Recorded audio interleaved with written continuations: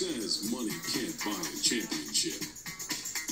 I'm bringing the sack to the pack. In 1993, Reggie White claimed a higher power persuaded him to sign in Green Bay, along with a $17 million contract. Both got their money's worth and a title. The Vince Lombardi Trophy is coming home.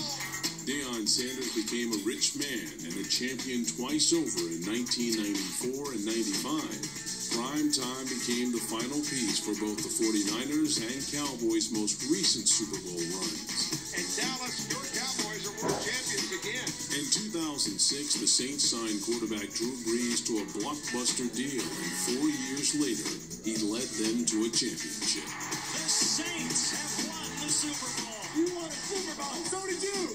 But a big signing is no guarantee of playoff success. The number 9 worst free agent signing of all time. The Lions signed Scott Mitchell. Yeah, Scott Mitchell. Well, I don't think that move worked too well, did it?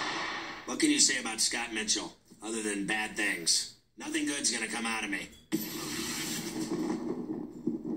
For Scott Mitchell to even get that starting gig, I mean, what did he do to earn that gig? He backed up Dan Marino. He held a clipboard.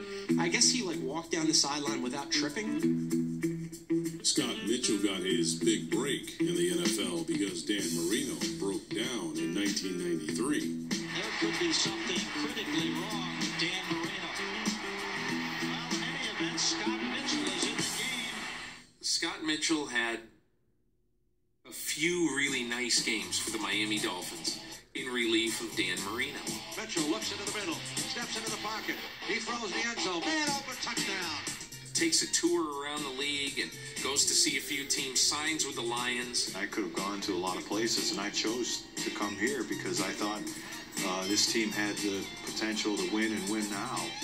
The Lions may have had potential, but they also wrote the biggest check.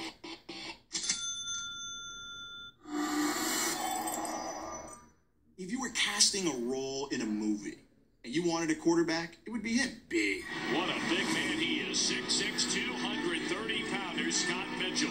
You know, here's a guy everyone thought had promise. Came in and played well through a beautiful pass. Right there to gun it into the numbers. Once the light shined on him brightly, you began to see his flaws and his faux pas. He is not a really accurate passer. In the clutch. Mitchell, near side. It's picked up. Towards the end zone. Game over. In his first 2 seasons, our number 9 worst free agent rode Barry Sanders to the postseason. Barry Sanders, the painter. However, the playoffs proved to be no free ride. Here goes Mitchell. He's setting up. He lets it go. It's intercepted.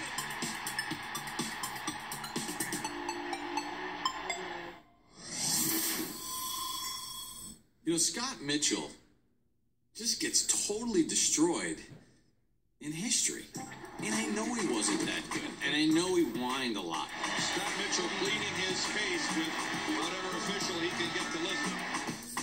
But he wasn't as bad as everybody says he was. People forget just how good Scott Mitchell's season was in 1995. Mitchell with the drop to throw, looking left all the way, fires open, Sloan, touchdown. He had 32 touchdowns. He had only 12 picks. Our play-by-play breakdowns, he comes out as the best quarterback, most valuable quarterback in the league. What more do you need to say? He doesn't win any games, or at least not games that matter.